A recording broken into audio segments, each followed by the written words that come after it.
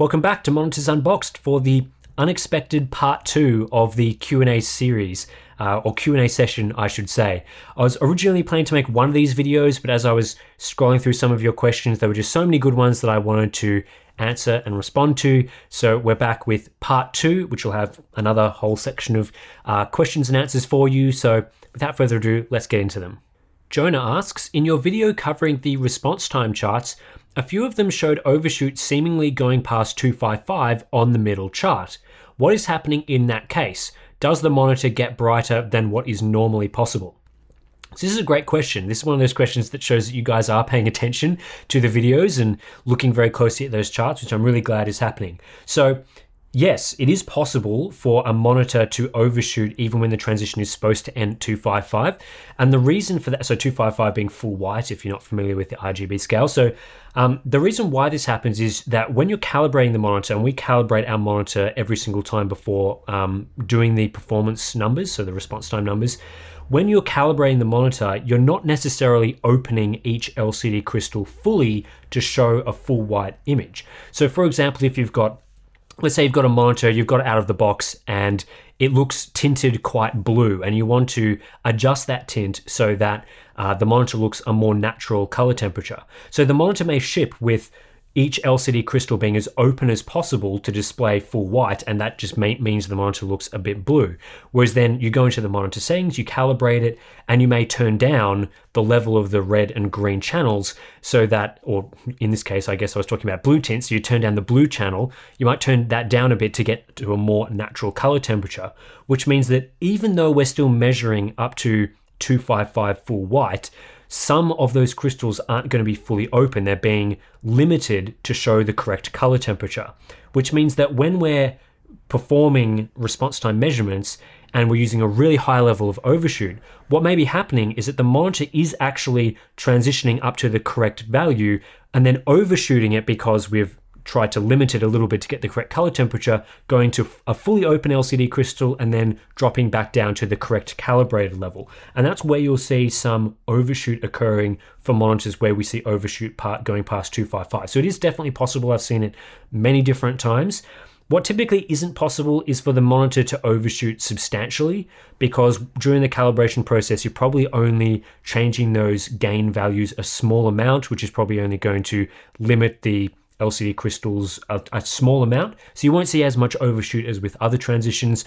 And of course, you can't exceed what the actual backlight is capable of producing. So you're never going to see crazy amounts of overshoot with those sorts of transitions.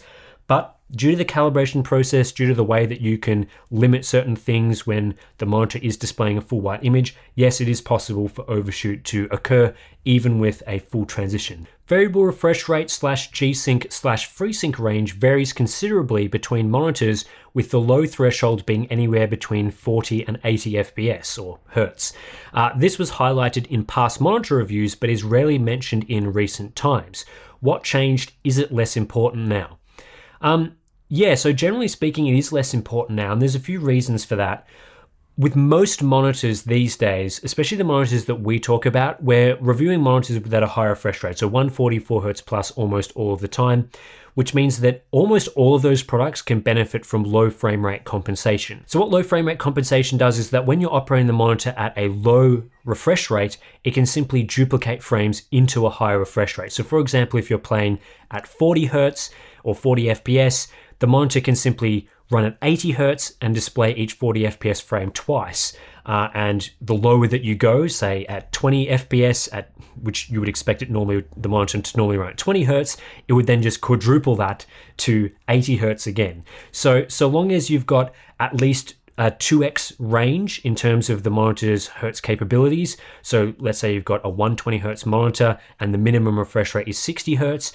So long as the refresh range is 60 to 120 Hz, or 60 to 144 Hz, or 48 to 144 Hz, all of those minimum Hertz levels are going to give you at least that 2x range, which means that low frame rate compensation can then be activated, and effectively you end up with a 0 Hertz minimum refresh rate. It's not, the monitor isn't really running at 0 Hertz, but it's just using frame duplication technology, which is, I think, mostly run GPU side. Don't quote me on that, I'm not 100% sure on that, but basically that's how those particular things work. It used to be more of an issue back in the days where we had FreeSync monitors that were like 75 Hertz or 60 Hertz maximum refresh rate, because if you had 48 to 60 Hertz, you can't use low frame rate compensation, because let's say you're running at 36 FPS, how do you duplicate that into a monitor that can only go up to 60 Hertz? It doesn't work.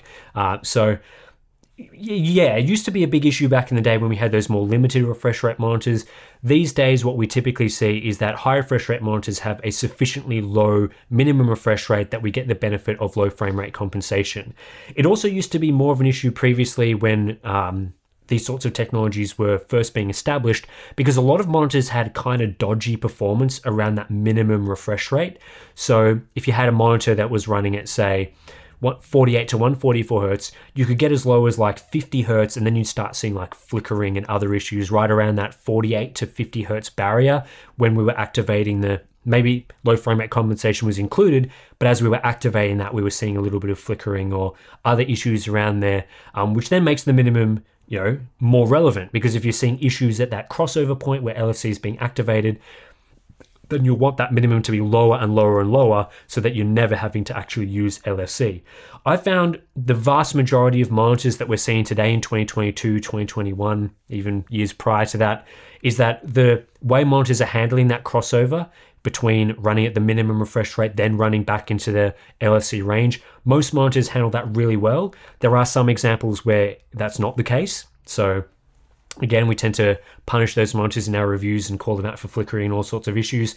But generally speaking, the way that we've got monitors set up today, where we've got a large refresh rate or a high maximum refresh rate, a sufficiently low minimum refresh rate, giving us at least that 2x barrier, low frame rate compensation, and being able to handle that minimum refresh rate quite well, means that we no longer really have to worry about these sort of minimum refresh rate boundaries, which is good, because yeah, it used to be quite I remember it being quite a painful discussion back in the early days of variable refresh rate, when you'd see 48 to 60 Hertz monitors that basically make FreeSync completely pointless. So yeah, not as much of an issue today, which I think is great.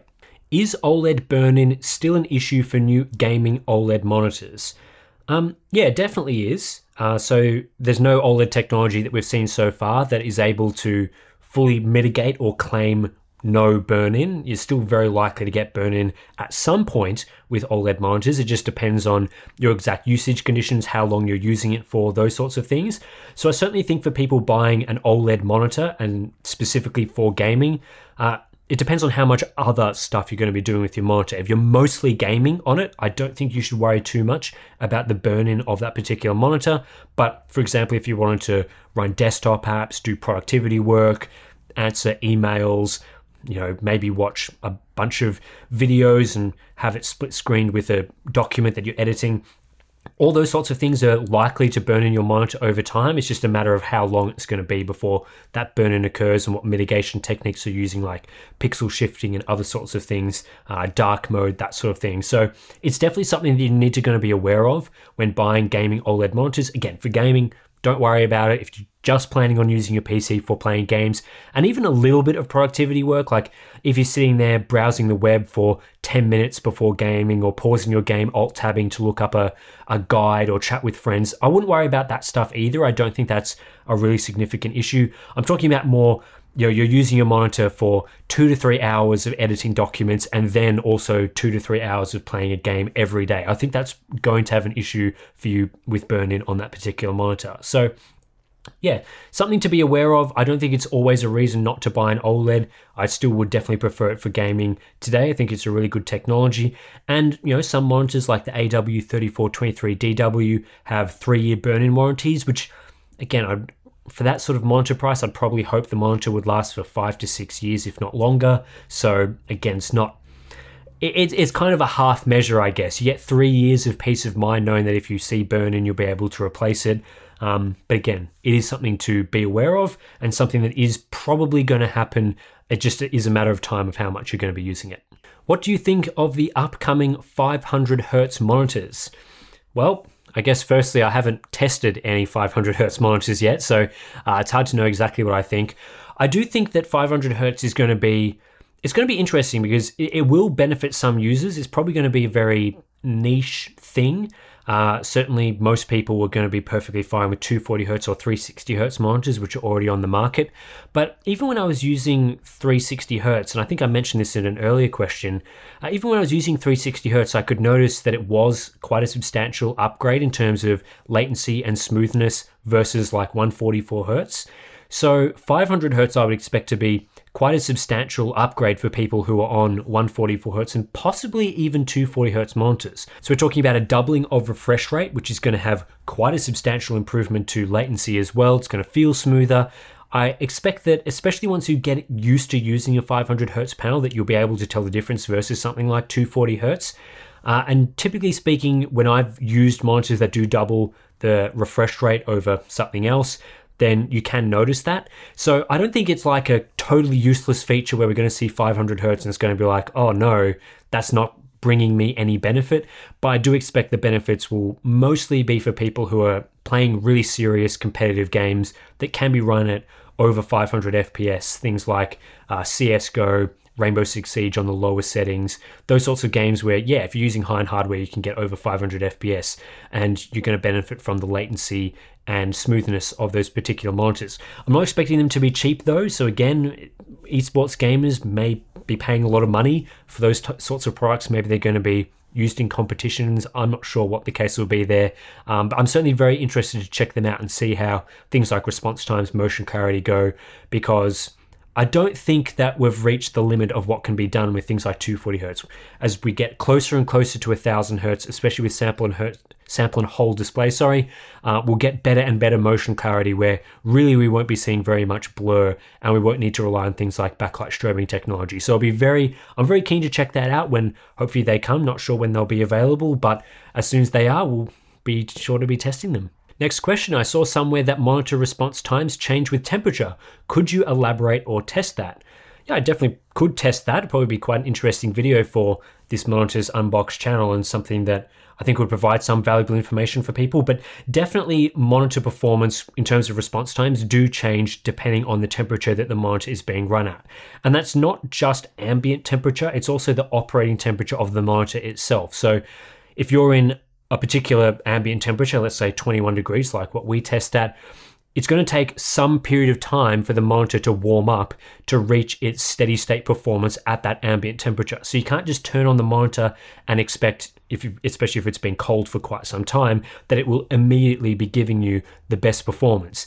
Most monitors will take 30 minutes to an hour of warming up in that particular environment for you to get the best response time performance out of it. Some monitors I've seen take even longer than an hour to fully warm up in that sort of ambient conditions to give you the peak response time performance. And the reason I say best response time performance is that the warmer a monitor is, typically the faster it will run. So the faster it will be able to transition between one color, I should say, and another color.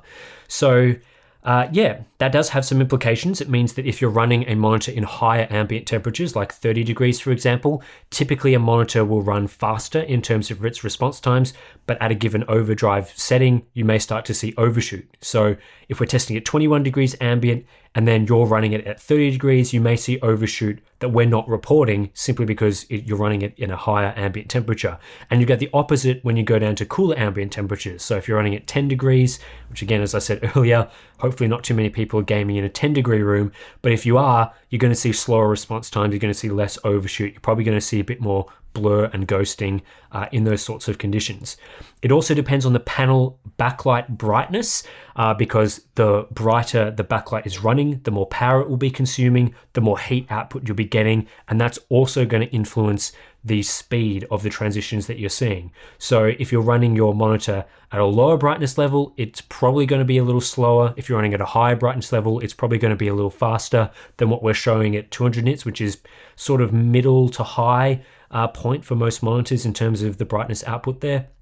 So again, there's lots of considerations there, and it's why it's very important when reviewing monitors to always test in the exact same conditions. So testing in the same ambient temperature and also testing at the same brightness level, because the brightness level will normalize well, it's not going to normalize the power level because the backlight power consumption may be different between monitors, but it normalizes what you'll be seeing on the screen. So when we test every monitor at 200 nits in a 21-degree ambient room, The picture that you're seeing on the screen is hopefully exactly the same between every monitor because we've calibrated it and the brightness level is the same, and then the temperature is the same as well. So we can really compare apples to apples. If you're testing every monitor at the maximum brightness, as an example, then each monitor is going to be running at a different power consumption level because some monitors can really push brightness very high, like 500, 700 nits. The backlight's going to be really warm. That's going to have a significant impact on the performance. And then you've got some monitors that can't get very bright, which is going to mean that they're going to appear slower. Whereas for more normal usage conditions, a lot of people don't run their monitors at maximum brightness.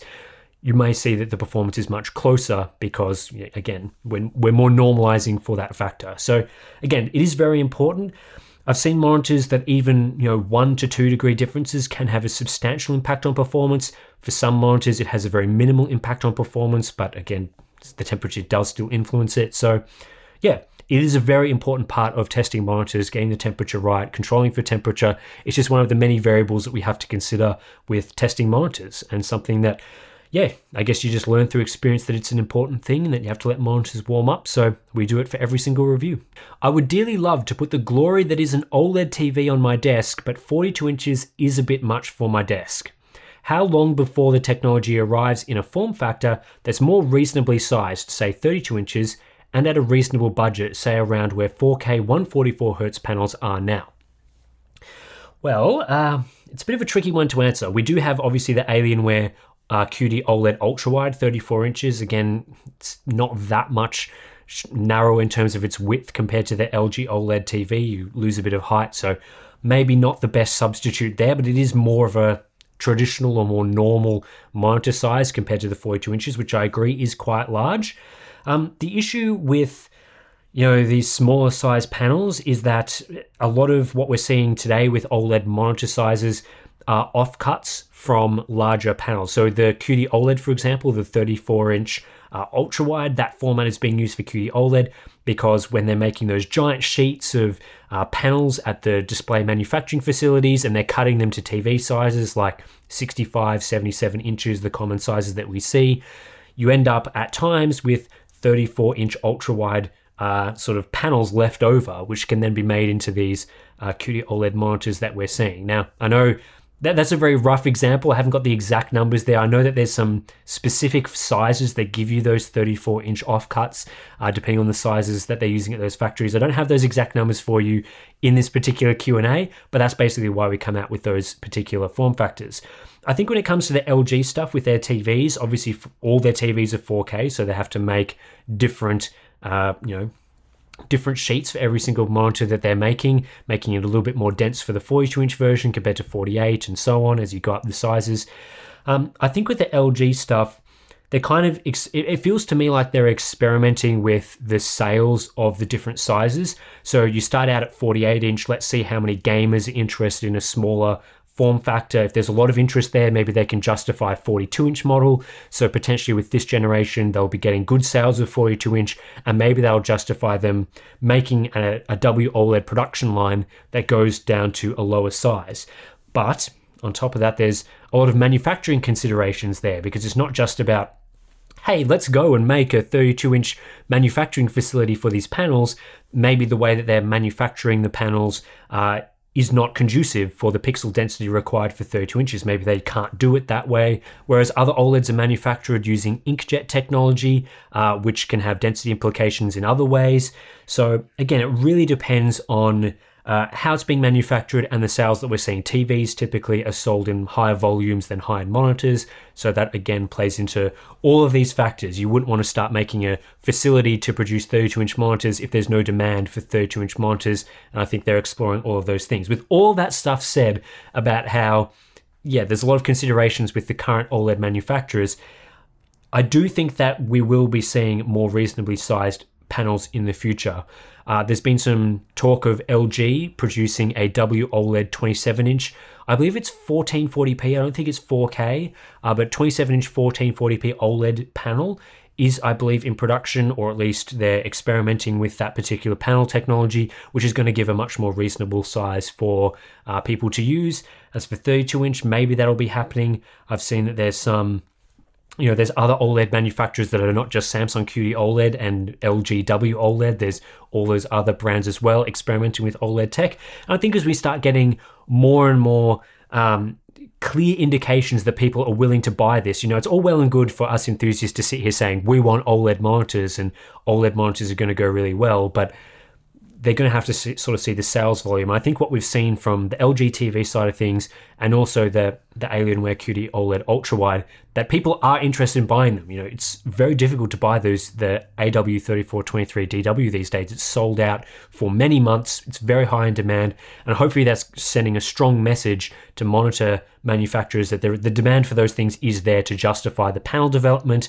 And again, development for these things could take several years. So yeah, it's going to be a long road to seeing all of the different formats that we're used to today with 27-inch, 32-inch, maybe larger sizes, ultra-wides, different resolutions. It's going to take a long time for OLEDs to hit all those different categories, but I do think it'll happen, and at more reasonable budgets, because again, we've sort of seen the 42-inch LG OLED, or the 48-inch, sorry, LG C1 get down to below $1,000, which is very much 4K 144 Hz territory on discounts and sales. So I think it's possible that we'll see OLEDs below $1,000 in the next couple of years. But with all these things, it is a slow process, and we'll be there to test every single one of them as they come out, because I'm super keen on testing more OLEDs. Does color calibrating a monitor change its pixel response time, and if yes, by how much? It's an interesting question to answer, because there's two ways to sort of approach this one. I think the monitor performs the way it performs, so to speak. So no matter what you do in terms of changing the color values, the LCD layer itself has its inherent performance. It can transition as fast as it can transition. So changing the color settings doesn't mean that the monitor is suddenly going to be faster or suddenly going to be slower. It's just going to be potentially limiting the range that the transition actually has to take place over, which of course can change the performance a little bit. But I think generally the way that I would think about this is that no, color calibrating a monitor isn't going to change the properties of the LCD layer to make it operate faster. It's going to operate in the same way. However, color calibrating is important because it's going to change the transitions that you're seeing, which are requested by the GPU, for example. So an uncalibrated monitor, let's say you're trying to run like a 20 to 100 RGB transition. Now, if you've got an uncalibrated monitor, you may not actually be seeing the 20 to 100 transition when you're requesting from your GPU. The GPU is going, oh, here display, show me this 20 to 100 transition. Your display may actually be showing something like 25 to 95 instead of 20 to 100. And that's because it's uncalibrated. It's got the wrong gamma performance, which means that you might see slightly different transitions actually taking place. So as we've shown many times in our reviews, each different transition, each different color that we're trying to transition from one to another tends to have a different level of performance. So if we're trying to measure 20 to 100 and we're actually seeing 25 to 95, we're not really measuring the 20 to 100 performance of the monitor. We're measuring 25 to 95 because it's uncalibrated. So when we calibrate it, we then are actually getting the real 20 to 100 performance.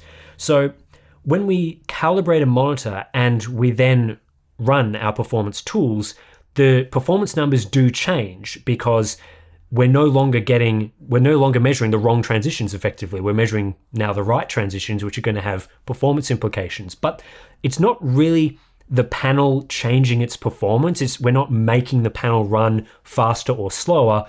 We're just more accurately measuring the exact thing that we should be measuring. So I guess that's how I would kind of explain color calibrating a monitor affecting pixel response times. No, it isn't changing the performance of the LCD layer, but yes, the measurement values that you're getting will be different because you're actually measuring the transitions more accurately. You're more closely matching what you should be getting to what you're measuring. So I guess that's how I would explain that one. Not a lot of things can change the LCD performance outside of adjusting the overdrive settings.